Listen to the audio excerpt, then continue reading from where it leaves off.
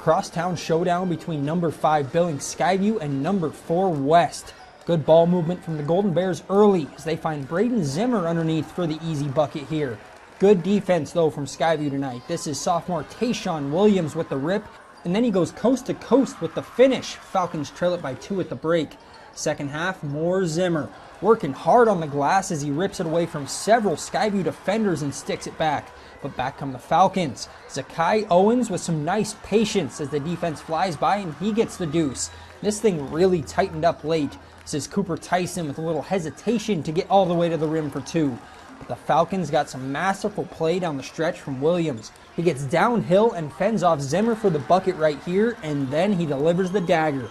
Williams buries the 3 from the top of the key with less than a minute to play as the Falcons hand West its second loss in 3 days, 52-41.